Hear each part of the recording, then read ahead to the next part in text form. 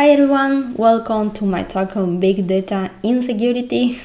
I will talk about how we can analyze these big data infrastructures from an offensive point of view. Before starting, let me introduce myself briefly. My name is Sheila. I work as Head of Research at DreamLab Technologies, a Swiss InfoSec company. And I'm an offensive security specialist with several years of experience.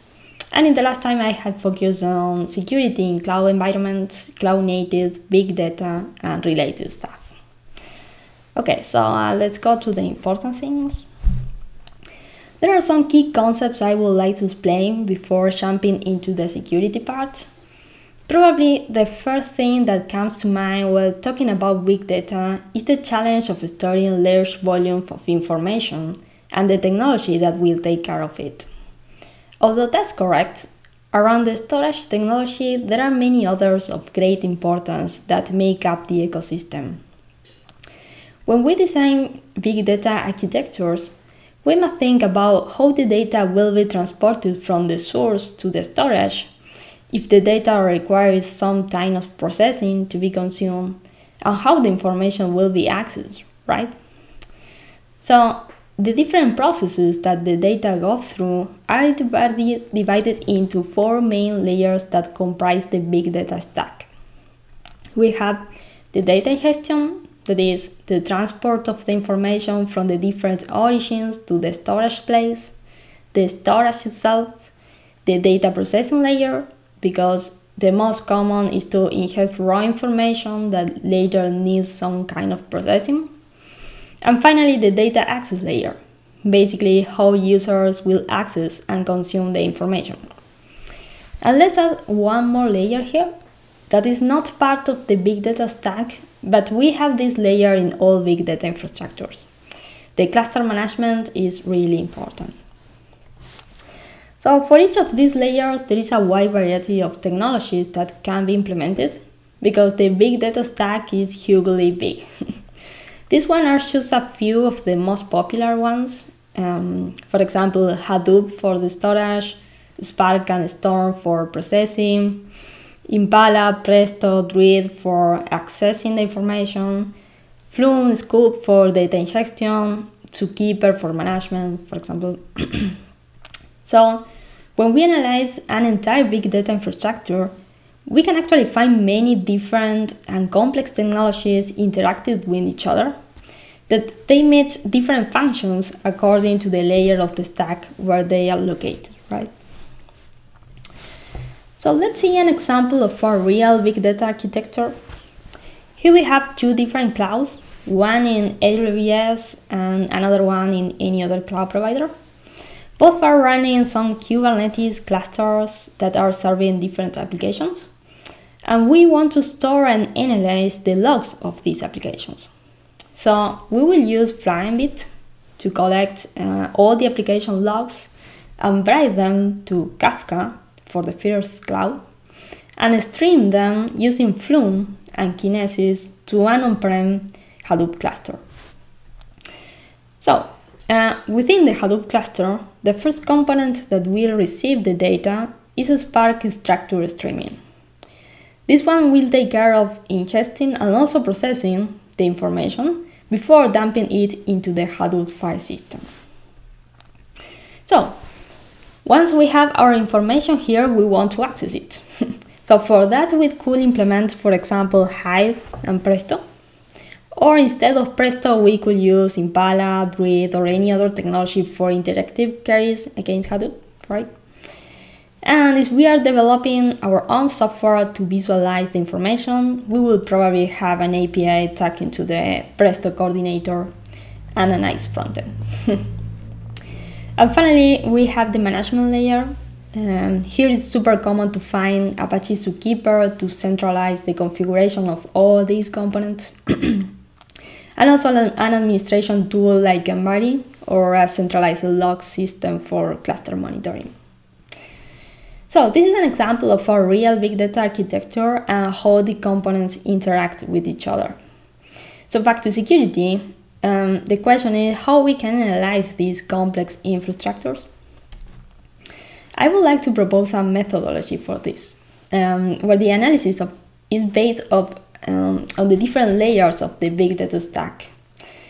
Because I think that a good way to analyze big data infrastructures is to dissect them and analyze the security of the components layer by layer. In this way, we can make sure that we are covering all the stages that the information we want to protect go through, right? So from now on, I will explain different attack vectors that I found throughout this research for each of the layers. Okay, so let's start with the management layer. Zookeeper, as I said, is a widely used tool to centralize the configuration of the different technologies that make up the cluster. And its architecture is pretty simple. It runs a service on all nodes, and then a client, let's say a cluster administrator, can connect to one of the nodes and update a configuration. So when that happens, Zookeeper will automatically broadcast the change across all the nodes.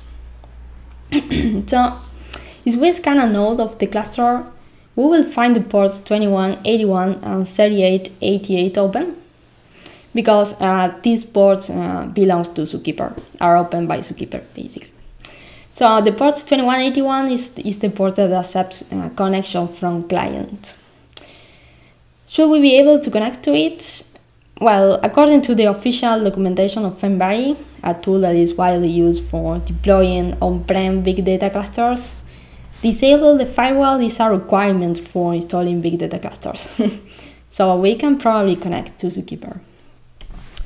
How should we do it? We can download the Zookeeper client from the official website. Then it's just about running this command, specifying the node IP address and the 2181 port. So once we connect, if we run the help command, there is a list of actions we can execute over the C nodes. The C nodes or Zookeeper nodes are the configurations that Zookeeper organizes in a hierarchical structure. So with the ls and get commands, we can browse this hierarchical structure. We can find very interesting information about the configuration of all the components that make up the cluster, like Hadoop, Hive, HBase, Kafka, whatever, right? And of course, we could use it for further attacks. We can also create new configurations, modify existing ones, delete configurations.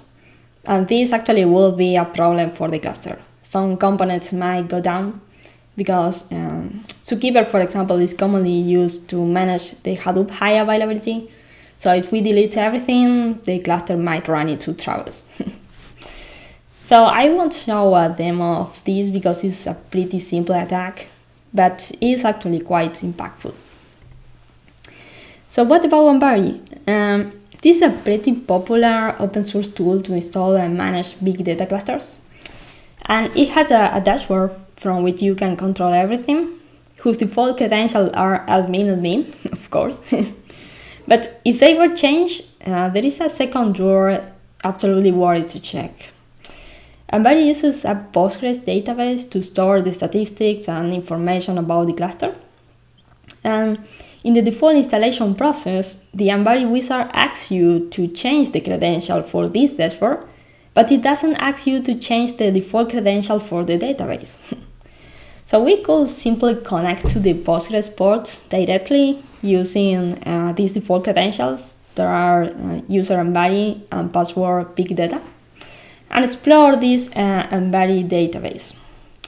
We will find here two tables, the user authentication and users one. So if we want to get the username and authentication key at once, we need to do this inner join query between those two tables. The authentication key is a salted hash. So the best thing that we can do here is just update the key for the admin user, for example.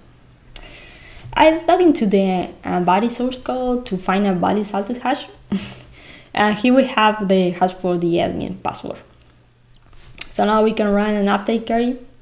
And once done, we can log into the Embody dashboard with the admin credentials. Well, I know that this is something pretty stupid, but it's absolutely worth to check because a body controls the whole cluster.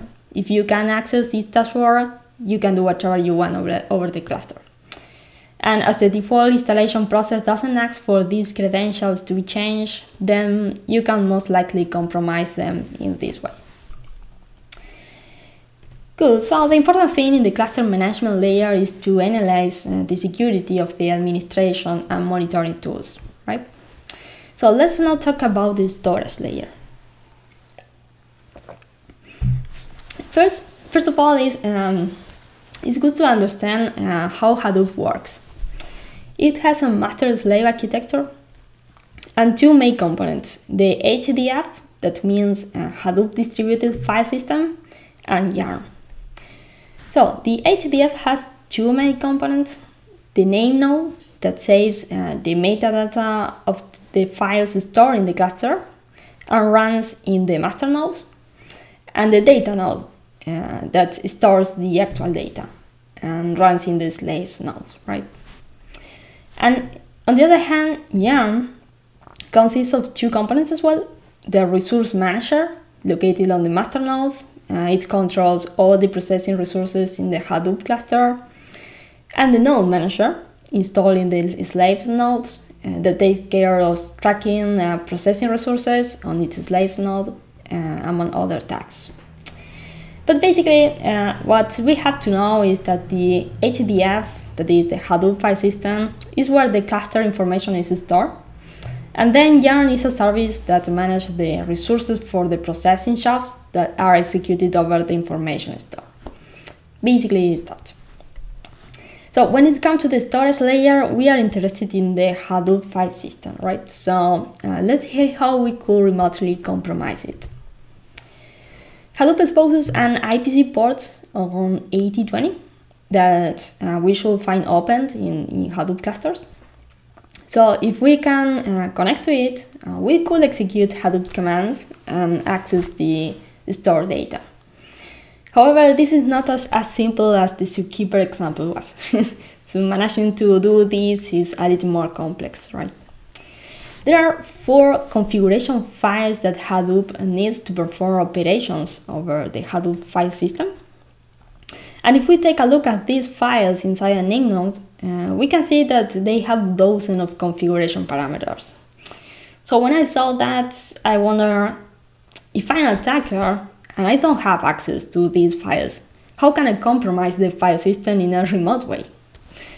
So well, part of this research was to find among those dozens of parameters which ones are 100% required and how we can get them remotely from the information that Hadoop itself discloses by default. So I will explain now how we can manually craft these files one by one. Let's start by the core site XML file.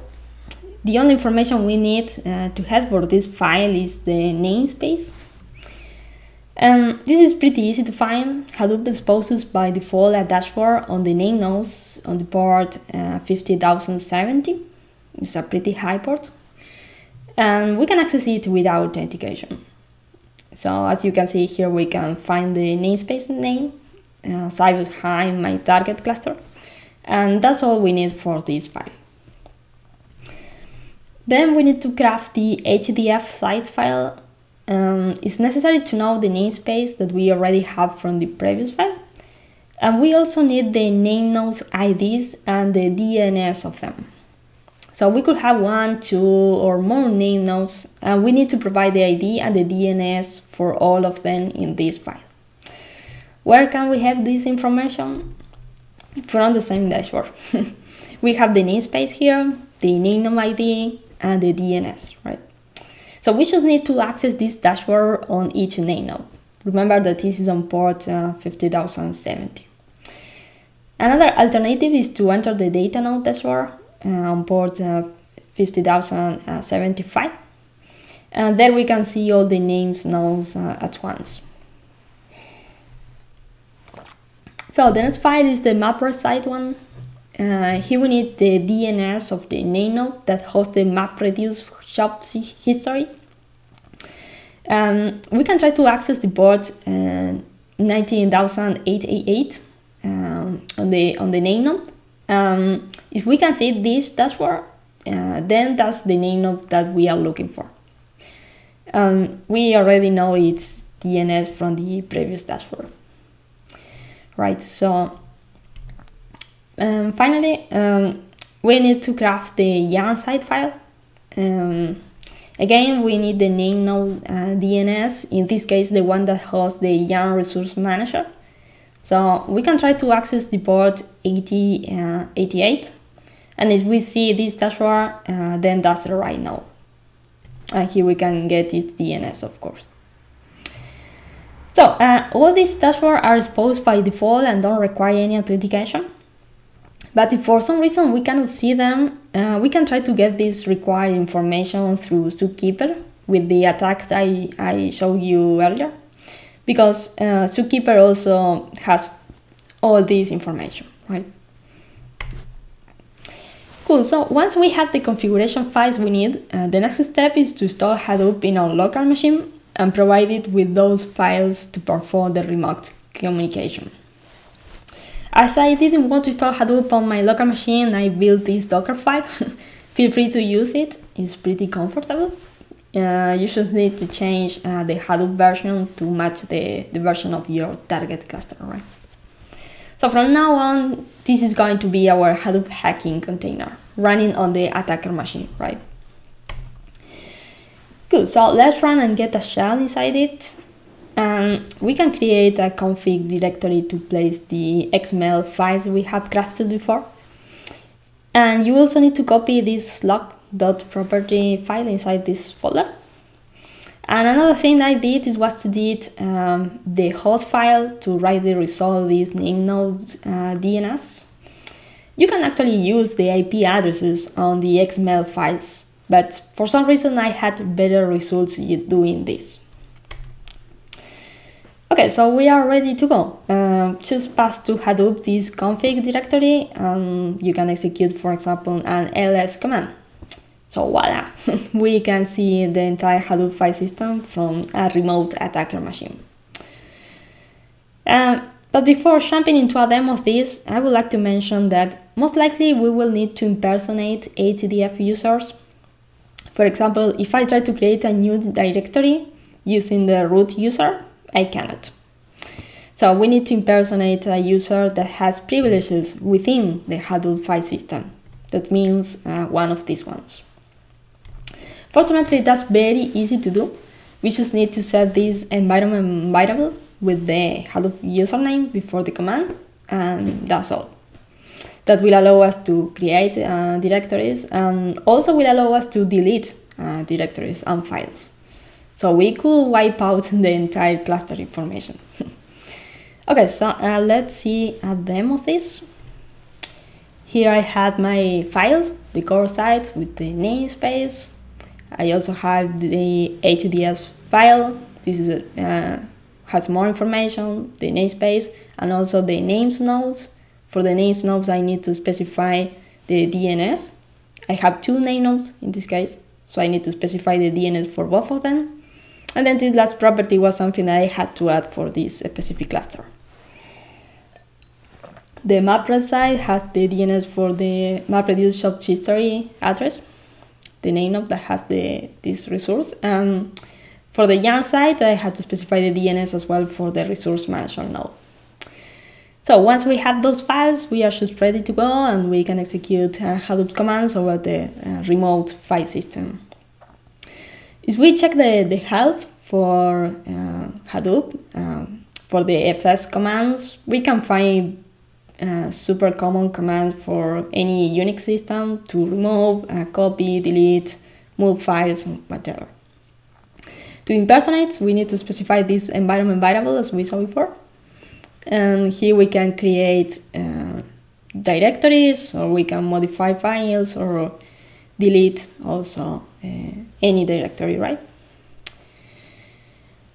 Good.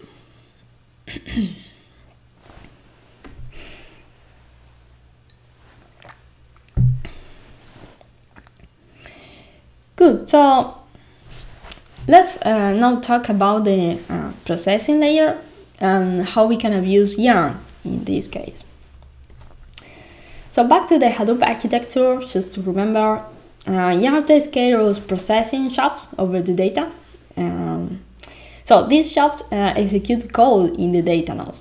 So our mission here is to try to find a way to remotely submitting an application to YARN that executes a code or a command that we want to execute in the clusters node.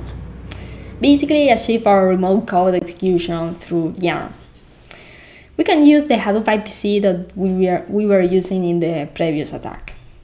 It's just necessary to improve a little bit our YARN site file. We need to add the YARN application class path property. This path used to be the default path in Hadoop installations, so it should not be difficult to obtain this information. In the example here, we can see the default path for installation using the Hortonworks packages. Then this other property is optional. It will specify the application output paths in the Hadoop file system. It might be useful for us to easily find the output of our remote code execution, but it's not necessary. And something I would like to mention that I didn't say before, if you can access these panels that we have seen, under the /conf, we can find all the configuration parameters, but you cannot just download and use that file. We still need to manually craft the files the way we were doing it. However, if something is not working for you, here you might find what's missing. For example, here we have the path that we are looking for the property we have to set in this case. Good. Okay, so now that we have improved our YARN file and we can submit the application to YARN, the question is, what application should we submit? Here, Hortonworks provides a simple one that is enough for us to achieve the remote code execution that we want. It had only 3 Java files because YARN applications are developed in Java, but there are a lot of Hadoop libraries necessary to include and use, so it might not be so easy to develop a native YARN application. But we can use this one for our purpose. It takes as parameter the command to be executed on the cluster nodes and the number of instances, which is basically on how many nodes our command will be executed, right? So we will clone this repository in our Hadoop hacking container and proceed to compile this Java application. We need to edit the POM XML file and change the Hadoop version to match the version of our target. This is really important, otherwise this is not going to work. So once we do that, we can compile the application using Maven. Good, so the next step is to copy the compiled YARN into the remote Hadoop file system. We can do it using the copy from local hdf command. And after that, we are ready to go. In this way, we can submit the application to YARN, passing as parameter the command that we want to execute and the number of instances. Here an example, I have executed the hostname command over 3 nodes. And we are going to receive an application ID. It's important to take note of it, but it's even more important to get this finished status, because that means that our application was executed successfully. And now what? Where can we see the application output? Is what we are interested in, right? Well, we can use this command, passing the application ID we got in the previous step. And the output is going to be something like this. We have executed this command over 3 nodes, so we have 3 different outputs for the hostname command. Of course, we can change the hostname command for any other, right? So let's see a demo of this. Here I have improved the YARN file to add the path I need to add. And I had my simple YARN application from Hortonworks. And I already uploaded it to the Hadoop file system. So remember, you can simply copy from local and just upload the shard to the remote Hadoop target. And now with this command, we have to specify the local path of the yarn file and the command that we want to execute and the number of instances, the nodes, and the remote path. So with this command, we are going to get our application ID and the status. So now we need to use this application ID. In my case, I need to move the output from one directory to other one, just to allow yarn to find the output in the next command. It might be not necessary for you. So with the yarn command, we can just get the output of this application. So we are going to see the output for the 3 nodes. We have the hostname output for the Hadoop 1, the first node, Hadoop 2, and Hadoop 3. Good. So let me show you one more. I submit one more application before to dump a file of the nodes. In this case, the /etc/password file. So here we can see the password file for the 3 node as well. So basically you can change these and execute whatever command you want. So that's pretty easy to use, and yeah. And it also should be quite simple to change this yarn application to execute perhaps a more complex command. Just keep in mind that any changes must be made both in the application master file, as we can see here in the slide, and also in the client file, right? So for example, if we want to get something like a reverse shell on the cluster nodes, it's possible, but keep in mind that this is a job that starts and finishes. So we might need to use alternatives like backdooring the cron tab with the yarn application, for example. So you can execute this command with the yarn application and then backdoor the cron tab, and then you will have your reverse shell on every cluster. Sorry, on every node of the cluster. Good. I can help you talk about Spark in this section. Spark is a super popular, widely implemented technology for processing data as well. It's generally installed on top of Hadoop, and developers make data processing applications for Spark, for example, in Python, using PySpark, because it's easier than developing a native application for Yarn. And also Spark has other advantages over Yarn. So, as we can see here, Spark has its own IPC port on 7077, and we can submit a Spark application to be executed on the cluster through this port. It's easier than with Yarn. Here we have an example. This small code will connect to the Spark master to execute the hostname command on every cluster node. We should simply need to specify the remote Spark master IP address, our own IP address to receive the output of the command, and the command itself. And then we should run this script from our machine. We don't need anything else. It's quite simple. But I'm not going to talk in depth about this, because there is already a talk 100% dedicated to Spark. This was given at DevCon last year.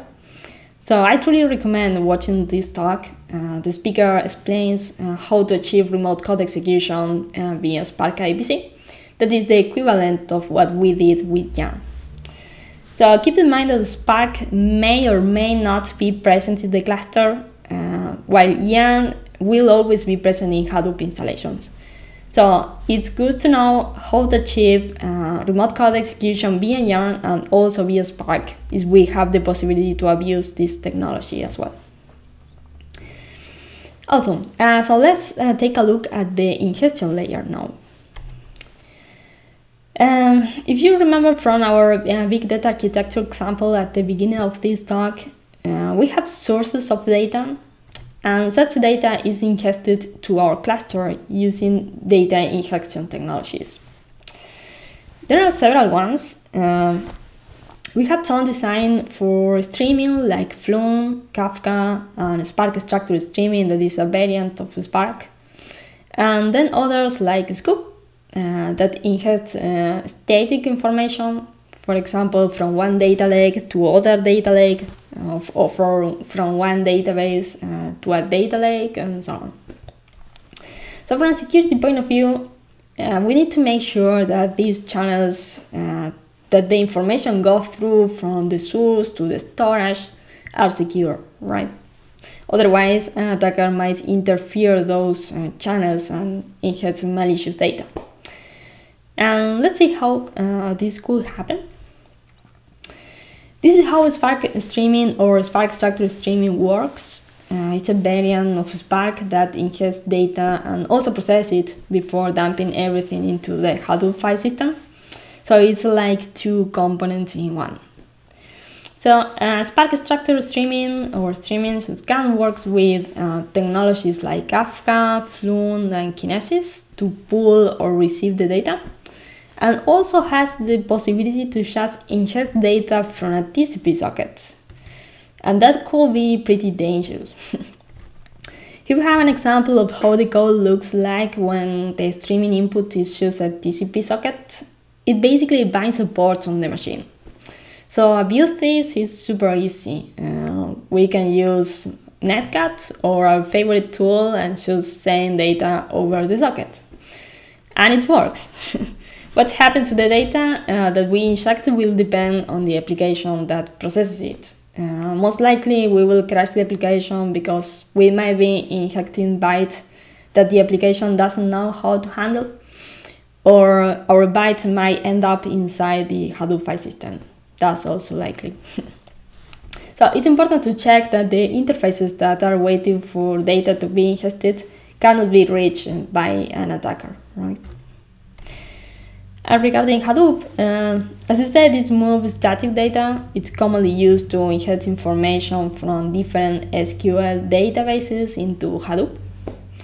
And analyzing a Scoop server, I found an API exposed by default on port 12,000. We can get the Scoop server version, for example, using this query, but there is not so much documentation about the API, and honestly, it's quite easier to abuse this using the Scoop client. So something important is to download the same client version of this server. For example, this server is 1.99.7, and we should download that version of the client from this website. Good, so what can we do? We could, for example, ingest malicious data from a database that belongs to the attacker into the target Hadoop file system. That takes some steps. We have to connect to the remote Scoop server, create some links. This is provide the Scoop with the information to connect to the malicious database and the target Hadoop file system.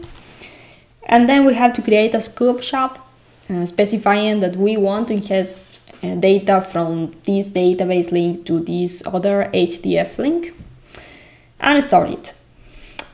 So this is quite easier to understand with a demo, so let's see video demos this.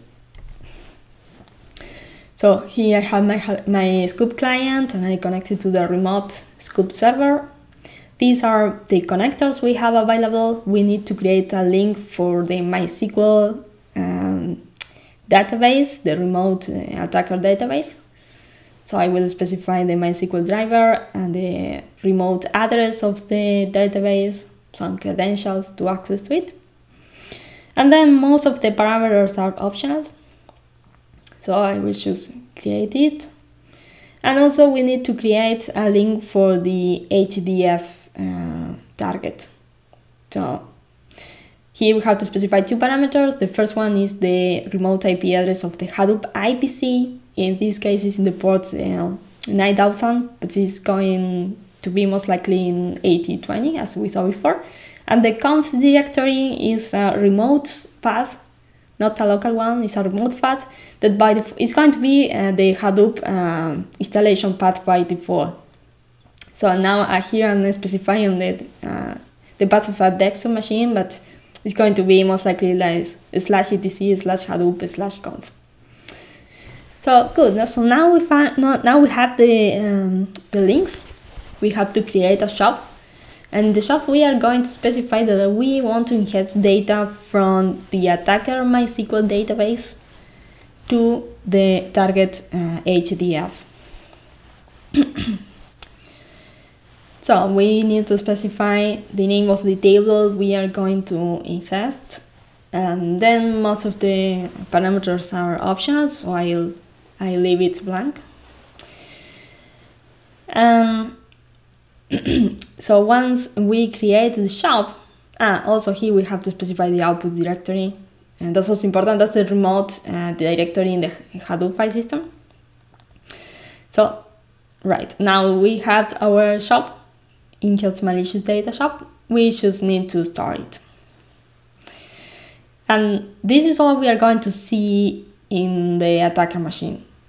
But to show you that we actually ingest the malicious data, I will log into the remote machine that has the Hadoop file system, just to show that the data was actually ingested in the file system.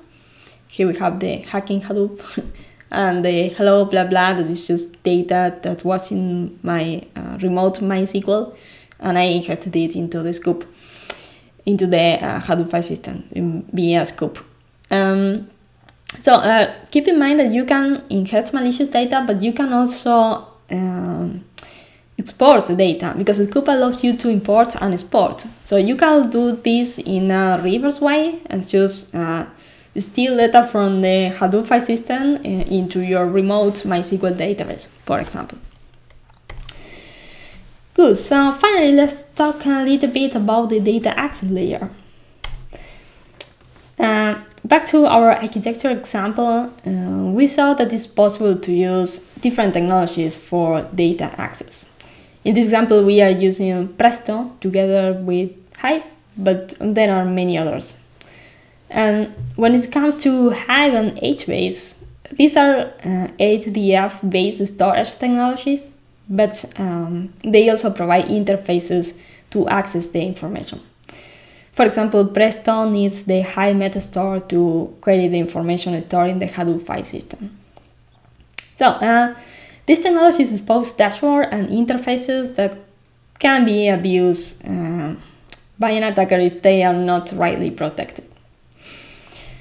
For example, Hive exposes a dashboard on port 10,002, where we can get interesting information and also an idea of how the data is structured in the storage. The same for HBase. And regarding Presto, I found this curious login form where password is not allowed. It's quite curious because it's a login form, but you cannot enter a password. I know that you can set up one but by default it seems to be this way. So you can write admin user there and enter. And there is a dashboard that shows some information about the indirected queries being executed against the cluster. Good. So as I said, these technologies expose several interfaces. It's common to find at least shared DBC one. For example, in Hive, we can find it on port 10,000. And there are different clients that we can use to connect to it, like Squirrel, for example, or even Hadoop includes Beeline. And we can connect to the remote Hive server just specifying the remote address. If no authentication is required, of course, but there is usually nothing by default. And Hive has its own commands. We need to know them to browse the information. With show databases, we can see the databases in the cluster, select one, and show its tables. And then we have sentences to insert, update, delete, like any other SQL database. Good, so I'm running out of time, so let's provide some recommendations as conclusion. Many attacks that we saw throughout this talk were based on exposed interfaces, and there are many dashboards that are exposed by default as well. So if they are not being used, we should either remove them or block the access to them using a firewall, for example. If some components need to talk to each other without a firewall in the middle, then we should secure the perimeter at least. The firewall has to be present. Despite the official documentation asks for disabling it, I believe that we can investigate what ports need to be allowed in our infrastructure and design a good firewall policy and rules. And remember also to change all the default credentials and implement any kind of authentication in all the technologies being used. Hadoop supports authentication for the HDF. It's actually possible to implement authentication and authorization in most of the technologies that we have seen. But we have to do it because by default there is nothing implemented. And finally, remember that in a big data infrastructure there are many different technologies communicating with each other. So make sure that those communications are happening in a secure way. Good. So the next weeks I hope be able to publish more resources about the practical implementation of security measures. So for today, that's all. Thank you for watching my talk, and here's my contact information in case you have any questions. So please feel free to reach me out. Thank you so much. Bye bye.